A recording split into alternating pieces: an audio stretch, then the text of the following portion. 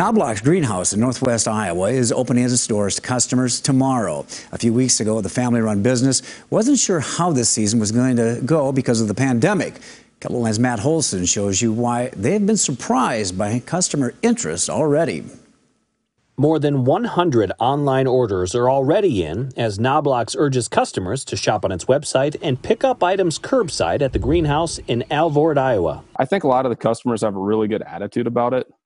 It's not as ideal as, looking at your plant and shopping, but that's kind of like a lot of things right now, not ideal.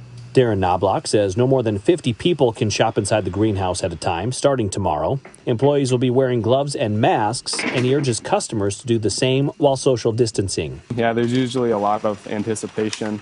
It was kind of different this year. A few weeks ago, we had all of these really good-looking plants, and we were wondering if we'd be able to get them to our customers or what was going to happen. But it's a really good feeling going into opening, knowing that we have some avenues to get the customers their plants that they want.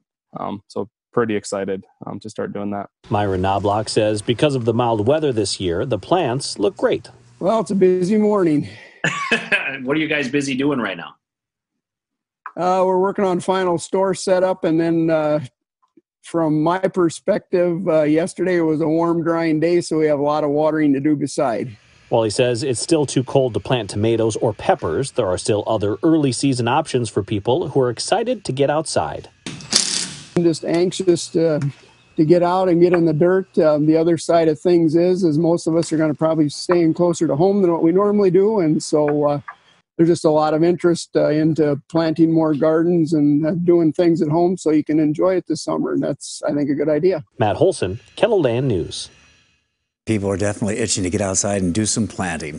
Darren Knobloch says that the business isn't expecting this to be its best year, but he is encouraged by the tremendous online interest. We have posted a link to Knobloch's online store and ours with this story on KELOLAND.com.